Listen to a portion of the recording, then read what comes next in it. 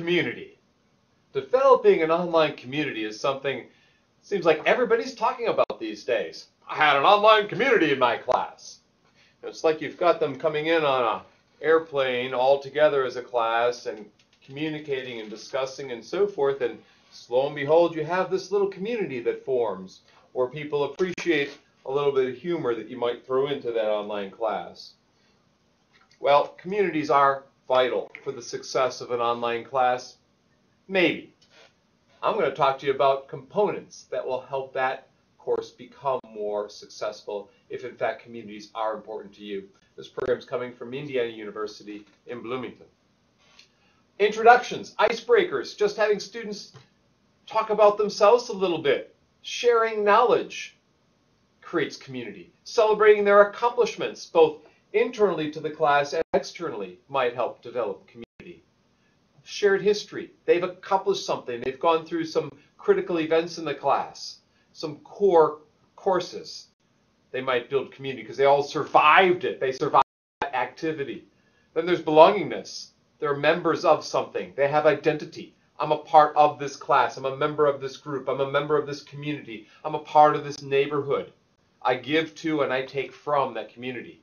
There might be a purpose for this class, goals for this class, a stated mission, with rituals and people that you bring in every week or activities that you do that you accomplish, where as a result you're building respect for team members and trust across each other. Sharing knowledge, sharing learning, sharing the outcomes of an activity. Get students to mix with one another. They form teams and build projects. As they do that, they get to know insights about each other. They share personal tactics and strategies for solving problems. They give to the group and they take from. They give and receive knowledge to the class. When you have that, you have communities. If you're just browsing, you have a portal. The difference between a portal and a community you're a member of and providing information for, where you have influence over it, you participate within it, you might create a podcast or a blog, not just receive stuff from the instructor. Tasks might in turn be embedded in the real world. Pictures, profiles of people where you see them, you get to know them. There's some sense that you are a member and you belong to a group. There might be students who create t-shirts. My students said, I survived Dr. Bonk's online class. I knew it was hard. I didn't know it was that hard. Some students never want to leave the class. They want to stay. How do you replicate that kind of activity when students don't want to leave the class? This is a challenge that we all have, to have students be at the point where they want to build t-shirts that they survived this class, that they don't want to leave the class. Well, you might read up on things. You might explore websites on community building.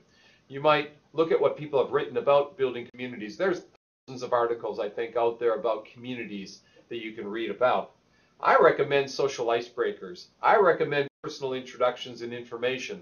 I recommend students telling favorite websites, their expectations for the course, their commitments to the class. If they post their commitments, they're less likely to drop because, hey, everyone's read their commitments. Their goals. Have them post 8 nouns of what best describes them. They're a bloodletter, or they're a road runner, or they're a computer, or they're a traveler, or they're a fire hose, whatever it might be. What are 8 nouns that describe them? And post testimonials of students who have made it through the class. The more personal the information, the more likely that students bond with one another. Logos, t-shirts, mottos, those things are all well and good, but bonding.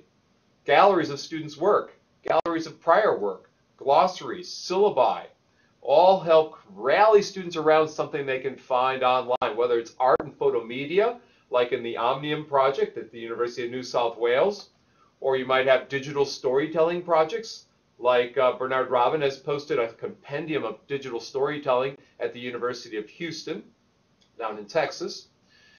And you might have all these ways of getting student work on the table in a gallery to explore their artwork, their ideas.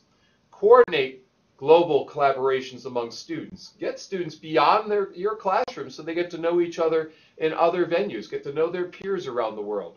Maybe use a video camera of some kind and have your students engage in some kind of an online webinar with experts groups around the world and other students using DimDim, Illuminate, Adobe Connect Pro.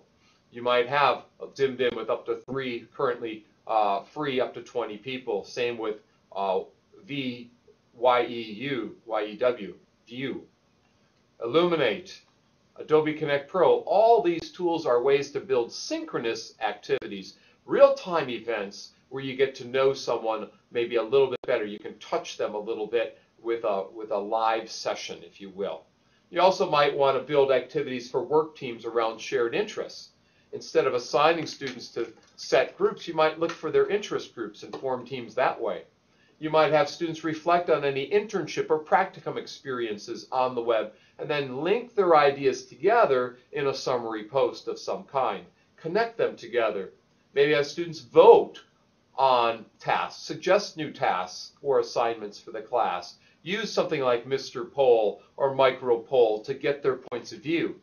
Maybe get the minority point of view understood so you can pull that out so the majority doesn't dominate discussion in the class and it's more of a democratic process to the class.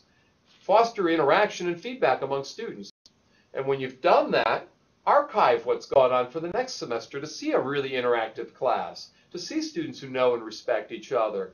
Have those prior semester work available so that the class itself continues over time.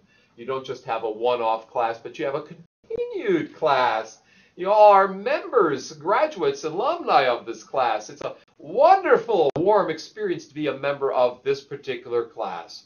That's the way to do it. Mentors, potentially tutors, experts who might come in from some kind of e-mentoring network you find on the web, some kind of e-coaching network. In the corporate world, they have Triple Creek Associates providing open mentoring.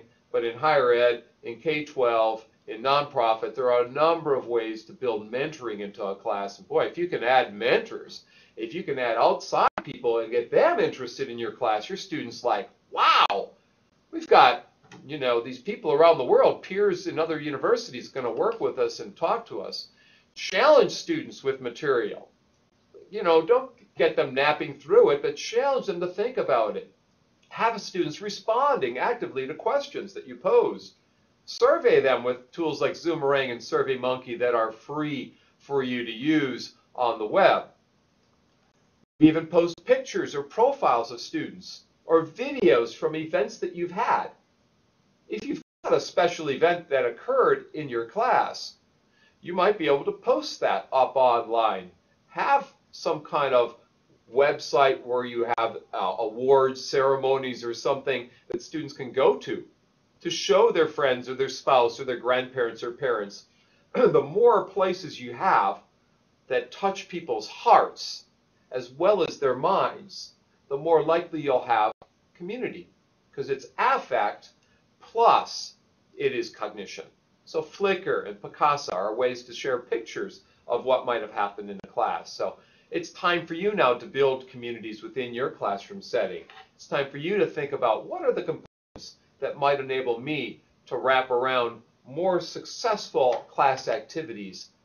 How might I, in turn, create trust building, introductions, social icebreakers, accomplishments, identity, rituals, mission, logos, all these things, you know, teaming activities, all these things can kind of work together so that you can create a place, a virtual space where you and your students don't just go to do work, but go and anticipate the next time, can't wait to get there, and don't want to leave. That's the charm of an online community. It's not always possible, but it can be done, and you can, in turn, be excited about doing something in your class. Good luck building communities.